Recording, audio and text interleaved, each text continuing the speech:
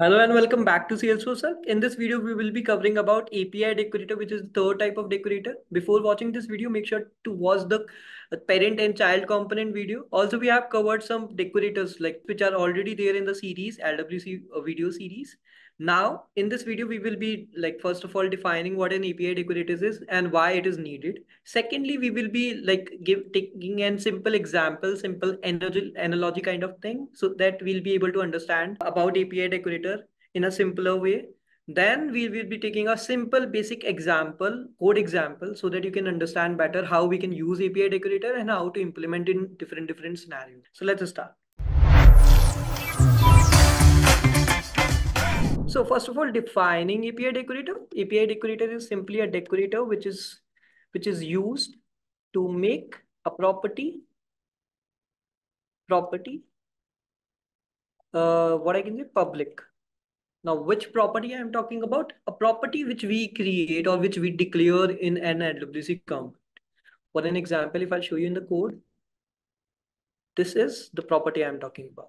Like this property which we create in the LWC component class, that property we can make public by using API decorator. Now, uh, taking a simple analogy, why we need API decorator, why we need to make a property public. So imagine there is a whole mall, there is a big mall in which there are multiple shops. And if you want to share, like the mall manager wants to share some rules and regulation, like a rule like the all the shops should get closed after 8 p.m. So this is a rule mall manager wants to share with all the shops which are inside the mall. So in that case, definitely the mall manager have to share that information with all the small shops. And to do so, now you can relate, like let's relate it with the LWC. In LWC also there is a big component. There could be a big component, like a parent component, which can have multiple small components. For an example, imagine there is a cart, there is a whole shop like product list which is displayed on a big component, and each product card is displayed there. So each product card will be the child component and there will be a big parent component. So from the big parent component, we want to send some information to the child components. There comes the role of like API decorator. And there are many other uses as well, like these properties, these public properties within the child component can be used or can be accessed from any external source as well. Like from flows, we can access these properties or we can provide the values to these child component properties, like to these public properties, we can provide values. From the record page, we can provide some values to these properties.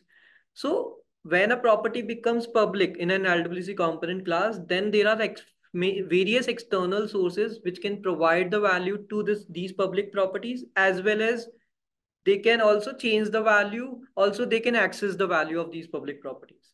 So that is what we are going to understand now, like how we can do it practically. So let's see. I have already prepared a basic code example for you all to understand. So there is a parent component and there is a child component. These two components we have. So let me like make you understand first of all the functionality. So this parent component, I have put it into the record page, account record page. You can see over this. This is something which I have created. There is an input field, there is a button, set value, and then there are two things written: child property 1, child property 2.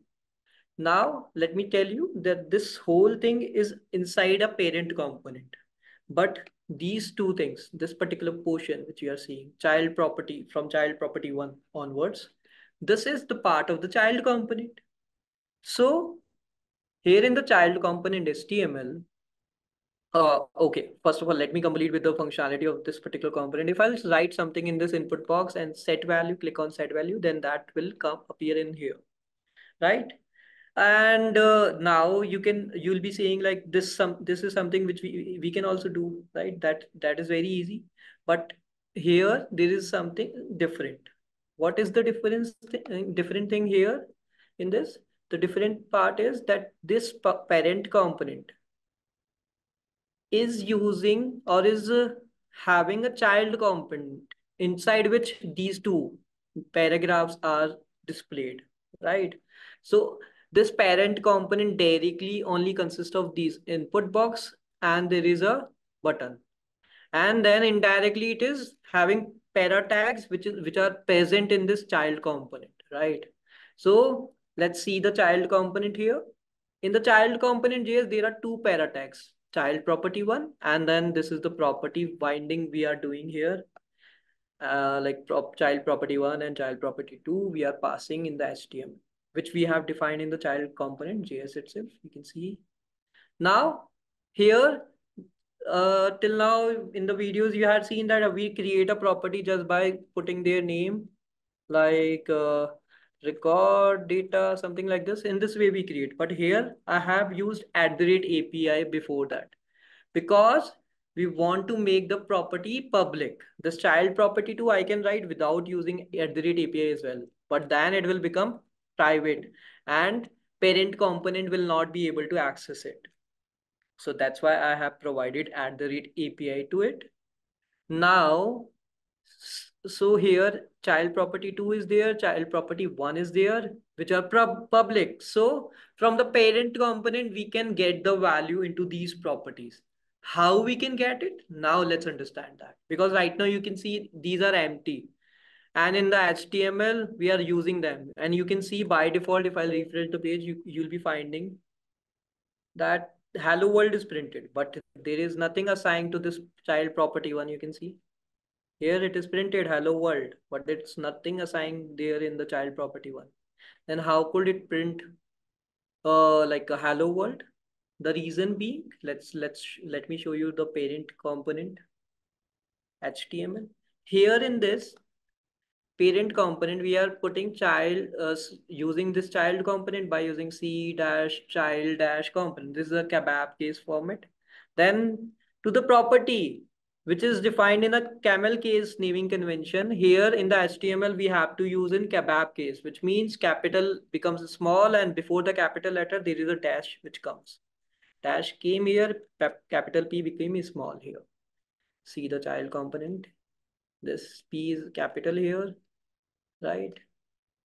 Capital P. So this capital P will become small, and in the HTML of the parent, we have to use in this way only. And we are passing hello world from the parent component. You can see here we are passing the hello world. So from here, we are getting this hello world printed within the child component, right? And the other value, if I'll write down the input here, hello to child component, something like this, and click on set value button, then hello to child is coming over. Right. So how this is working? See, there is a lightning input box here. That's why lightning input box is displaying over here. Then there is a button, right? Set value label. And on click of this button, there is a function which get called, which is set value function.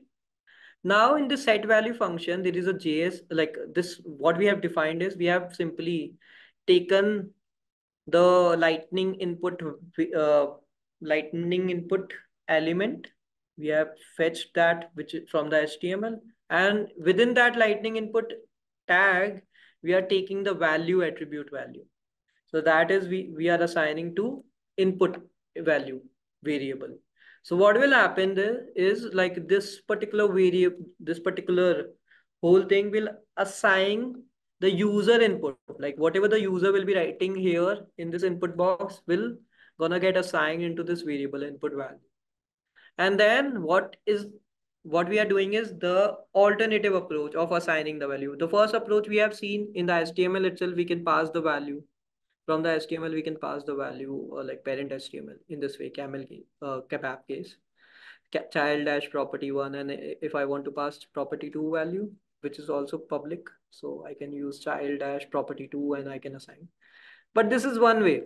The alternative way is in the parent JS itself, you'll find what I have done is I have fetched, first of all, I have like a queried the child component tag, and from that I am accessing using dot notation the uh, the public property, which is child property 2. And to that property, I am assigning input value, which is given by the user itself, right? So that's what I am doing. And that's why when I'm writing something over here, hello, final, and set, clicking on set value, then hello final is getting printed in the child component. So these are the two ways by which we can send the value from parent to child with the help of like public property, and public property can be made using API decorator. So that is about API decorator and how we can send data from parent to child component, right? I hope you found this video insightful and understood the concept. Make sure to hit the like button and subscribe to our Salesforce channel for more such insightful content.